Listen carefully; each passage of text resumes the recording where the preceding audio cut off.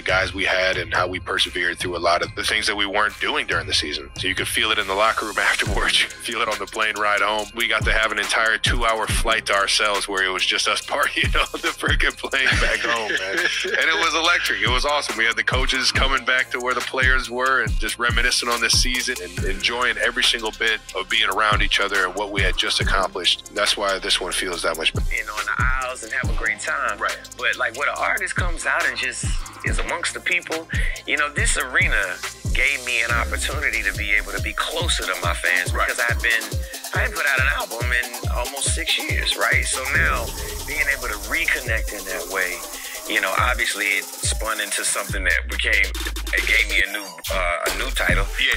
I think Charlamagne the God named me like the domestic terrorist. I'm like, bruh, this is actually a Usher show, right? What you said, you can feel the energy. You can't feel the energy from them husbands and the boyfriend giving you the evil eye. Well, like you need to back up. Nah, they actually cool. The guys that are there, you know what I'm saying? The girls, they get a little rowdy. I'm just saying, but you know, it's don't leave your girl around me. I said, come with your girl. You know what I'm saying? Come with your daughter. You know what I'm saying? Bring your wife.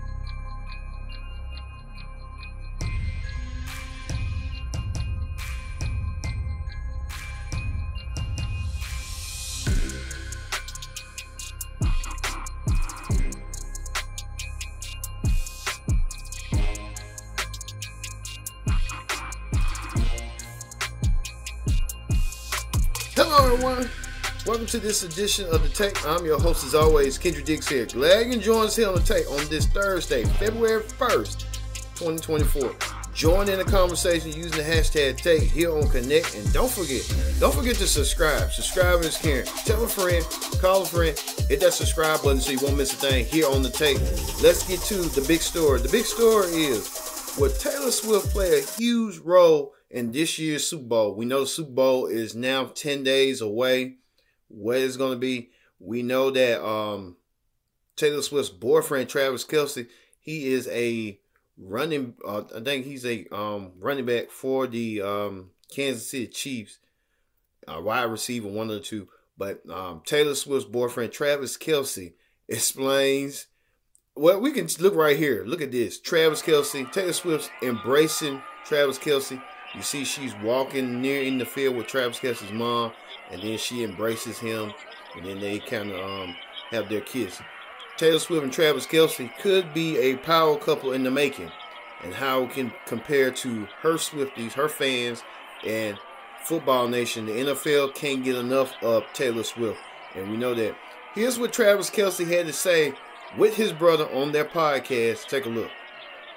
Championships, especially with the way the whole season's gone. Feels like it's a little bit sweeter, man. I don't want to rip out anybody's heart in KC. This road to where we are now has been more of a challenge, which means you have to overcome more. It kind of means a little bit more. Although I cherish all the games that I play in Arrowhead, every single one of them, baby. This one meant a lot, man. It meant a lot because the guys we had and how we persevered through a lot of the things that we weren't doing during the season. So you could feel it in the locker room afterwards. You could feel it on the plane ride home. We got to have an entire 2-hour flight to ourselves where it was just us partying on the freaking plane back home, man. And it was electric. It was awesome. We had the coaches coming back to where the players were and just reminiscing on this season and enjoying every single bit of being around each other and what we had just accomplished. That's why this one feels that much better. It feels that way. It's been an awesome year. You know, as we talked about after the game, it's just one more now. One more about it, huh, baby?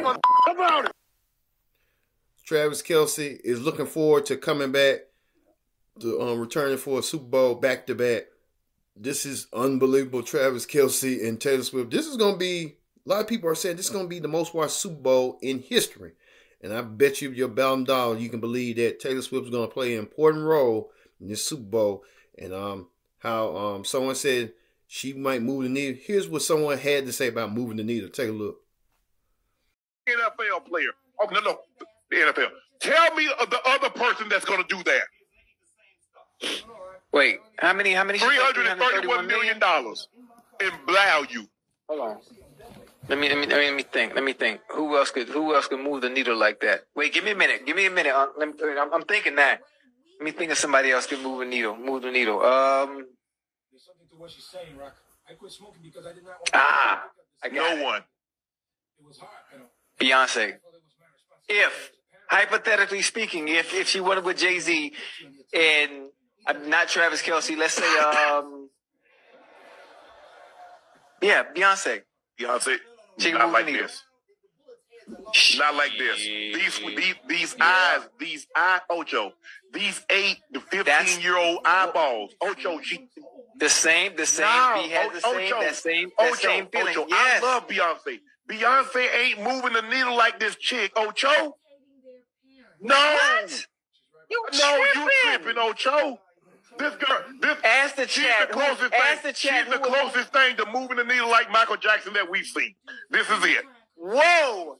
Oh, whoa. Reel it back in a little bit, baby. Reel it back in a little bit. Beyonce moves the needle just like Taylor, if not more. No, she doesn't. Ask the chat, please. You ask the chat. Ask the chat, please. We put it to the chat. So do a poll. Do a poll. Because Beyonce has those same set of eyes, young, old, middle age, and old, including eye. But I'm just saying, Not like Taylor. hypothetically Not like speaking, Beyonce would move the needle the same Not way like Taylor Taylor. doing. It would be Beyonce. Yeah. Shannon Sharp saying that Taylor Swift could move the needle, and she could be moving the needle. She's more bigger than probably Beyonce, perhaps, but they're equal. But we'll see how this goes. Beyonce and Taylor Swift are nothing to compare the two. They're both phenomenal artists of their genre, and they know how to use their brand and marketing themselves. So Taylor Swift and Beyonce could play a pivotal role in years to come, but Taylor Swift coming up this Super Bowl might be the one to progress the Super Bowl even more with her fan base. You got the one in the back of her head. She's thinking about Super Bowl performance. And I think she might be thinking about Nashville, which Nashville is trying to build a new stadium, and there'll be the perfect opportunity for her to perform Super Bowl at that new stadium in Nashville. So we'll get that down the road. All right, in celebrity news, Nia Long has joined the cast of the new biopic Michael. We know that's the highly anticipated movie that's Michael Jackson's life. So we'll see what Nia Long's going to do. She also joins Carmen Domeno, who's going to play Joe Jackson. So, and Javar Jackson is going to be playing his uncle, Michael. So it's going to be a really anticipated movie that everyone's going to be talking about. So we'll see how that's going to go. Speaking of that, Megan Thee Stallion returns. We know Megan Thee Stallion has a lot of backlash going on with Nicki Minaj fans just trying to egg on this thing as Nicki Minaj as well. Nicki Minaj, I wish she could just stop doing what she's doing, but she kind of released a new single called Bigfoot, and it went, crazy. But Megan Thee Stallion announced that she is touring. Take a look. Good news. Oh, we're having the tour this year. The Hot Girl Summer Tour is going to be 2024 summertime. I feel like I've never been able to be outside doing my own thing during the summer, since 2019. So this is going to be the first time that I drop an album on time for the summer. I do want to give the hotties the Megan Thee Stallion experience. Megan Thee Stallion announced that she's touring. So Megan Thee Stallion, her sales are going up because of her new song called Hiss. So Megan Thee Stallion making a play for everything she needs to go. But a lot of stuff, we'll talk about that on Connect Now, me and Brittany Shea, about what's going on with Megan Thee Stallion and Nicki Minaj. All right, on talk shows. On Club Shay Shay, Shannon Sharp, better known as Unc Shannon, got to talk to Super Bowl halftime performer Usher. Usher waiting for his upcoming performance in the Super Bowl. But Usher stopped by Shannon Sharp to talk about how he felt, how he got the role, and how he got the call to do the Super Bowl. Take a look. Man, I think that this is a legacy, right? This entire career and everything that you had to say about me, I really do appreciate it. Did I leave anything out, though? I mean, I became I got a doctorate this year. Okay. So you got a key to the city? Got a key to the city of Las Vegas. Became a doctor at Berkeley. Okay. It really kind of comes down to your 10,000 hours, you know what I'm saying? And if you worked hard, then you should be given that opportunity. Jay-Z, he reached out to me personally. Right. It was... So what was that called? Like, okay, phone rang, you look down, it's old. Jay, I mean, you probably got it in your phone, it's old, but Jay, you pick up the phone, you're like, hey, I wonder what he calling me for. Okay, here's the conversation. Now what? I had an idea that he might be calling. He happened to be coming to town in Atlanta. B was in Atlanta with the tour. Mm-hmm.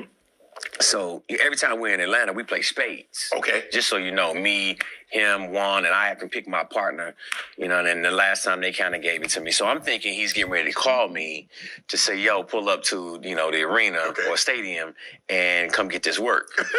And he was like, nah, I'm not calling about spades. You know what I'm saying? I'm like, so what's up? He was like, it's time. Yeah? I mean, yeah, it is 5 o'clock in the morning.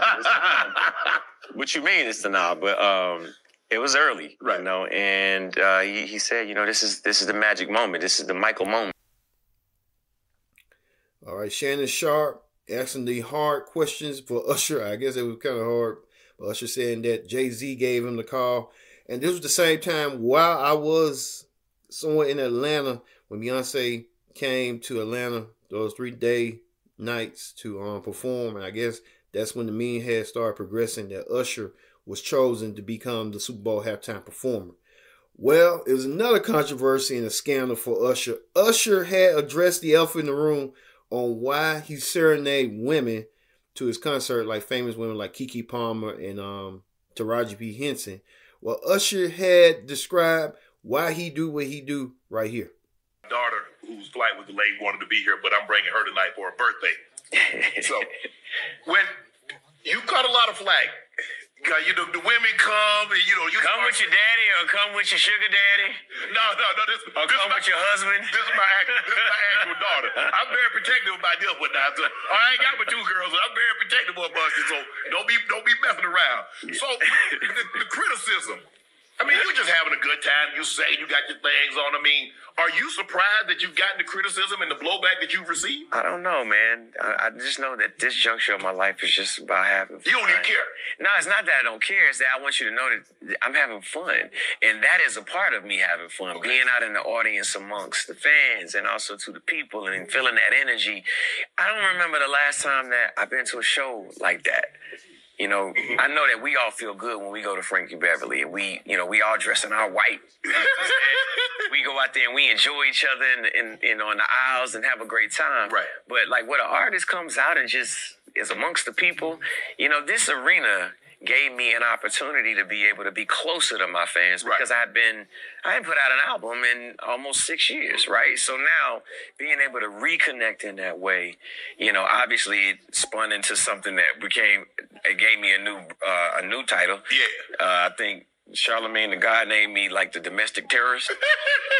I'm like, bruh, this is actually a Usher show, right? Well, you said you can feel the energy. You can't feel the energy from them husbands and them boyfriends giving you the evil eye? Well, like, you need to back up. Nah, they actually cool. The guys that are there, you know what I'm saying? The girls, they get a little rowdy. I'm just saying, but it's don't leave your girl around me. I said, come with your girl. You know what I'm saying? Come with your daughter. You know what I'm saying? Bring your wife. But by the way, again, it's all in good fun, right? And the whole purpose and point is to bring that energy to Las Vegas. When I look out and I see my people, I see us doing something that I don't feel like it's been done here, right? Like. The Black Dollar is strong in Vegas, man, more than it's ever been. And the cast and the crew and the feeling of what this has built has been a celebration. So, I don't know if I was able to even look at it as a negative. And then anything that has happened in terms of the girls who came up there, rather it was Taraji P. Henson or, know what I'm saying, Keke, Palmer. That woman had just had a baby and she was... I mean, she wanted to get out and have a good time. You know what I'm saying? Should you not feel like... Usher saying that, hey, you bring your boyfriends, your husbands, everybody else, they can come, but Usher saying that he's having fun. And I think that's what Usher is all about, his attitude. Usher been doing it for quite some time, so why are people not shocked nor surprised? I mean, that's how Usher is. Usher's going to do what he wants to do when he wants to do it. So, you know what I'm saying? That's how Usher is, so... No, people shouldn't be surprised nor shocked about Usher. All right. We'll be back with more Take. Don't go anywhere. This is the Take here on Connect TV. Stay tuned. Welcome back to The Take. I'm your host as always, Kendrick Dix here. Glad you can join us here on The Take on this Thursday, February 1st, 2024. You know, like I said, this is the beginning of Black History Month. Everyone be proud of your race. If you're black, strong and proud, be proud of your race no matter what. We don't celebrate this just for 1 month. We celebrate this 365, 1 year. We celebrate all the time, not no 1 month. 1 month does not define us. We are who we are, and we're going to stay who we are. So happy Black History Month here from us, from NTV and The Take. All right, we move on to the I guess we just move on to the viral video of the week. On the viral video of the week, legendary boxer Evander Holyfield decides to take it to a notch and likes to hit jam with this in his poolside. Take a look. Mesothelioma. Listen carefully to this important.